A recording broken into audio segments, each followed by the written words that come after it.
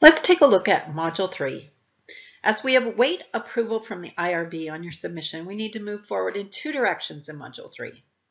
We're going to be further developing what you've written so far into a formal Chapter 1 for your paper, and we will be planning for Chapter 2, the literature review, and beginning the process of searching for research. I will make a future presentation on how to write the literature review, but first we need to find some research articles before we can write about them, right? So first, we will turn the work you've already done, the problem or need statement, and the research project plan into a formal Chapter 1 for the paper due at the end of the course. The rubric for Chapter 1 provides excellent guidance for the expectations for writing and formatting this chapter. This presentation is meant to build on the information from the rubric. So stop this presentation, go visit the rubric for the Chapter 1 assignment first.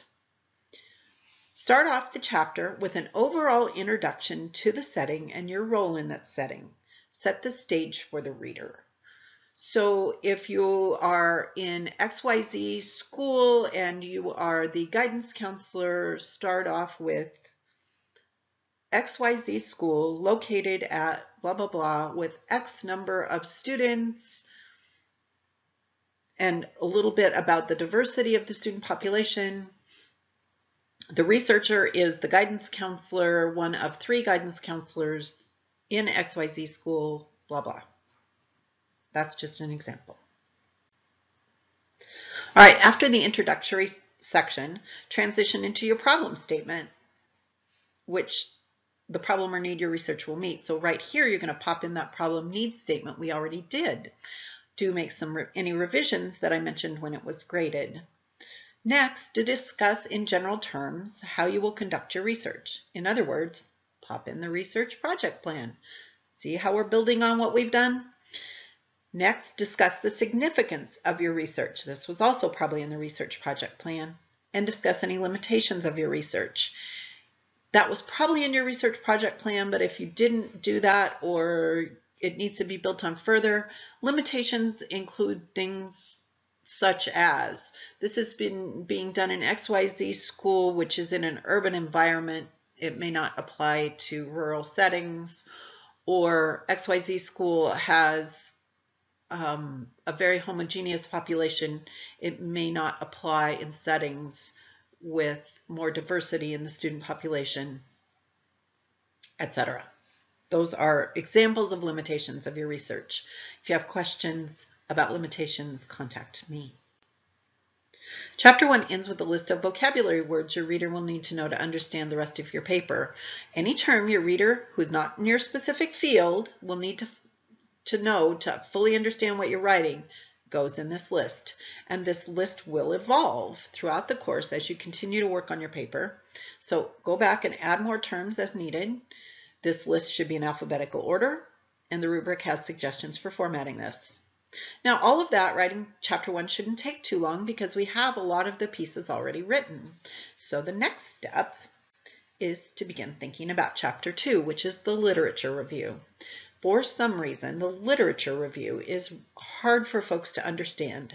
I think it's because we've spent so much time and energy up to now focusing on your specific problem, your specific setting, and exactly what you're going to do, that it's hard to do what we need to do now, which is to take a step backwards.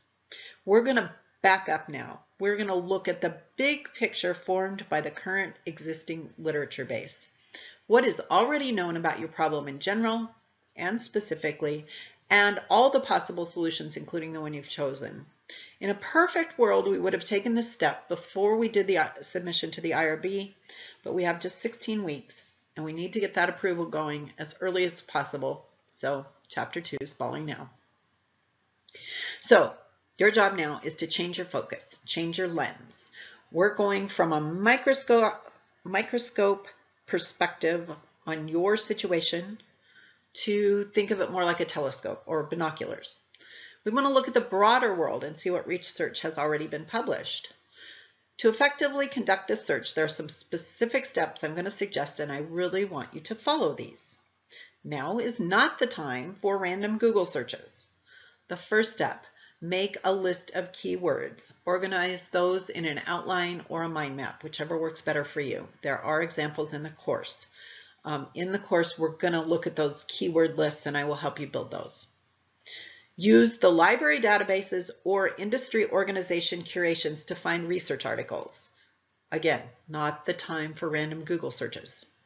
Ask the distance librarians at Stout or other librarians you have access to for help.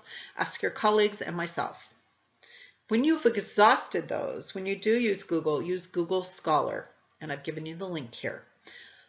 I hope that helps with where we're going in Module 3 and how to proceed. I will make another presentation for Module 4 on how to write the literature review.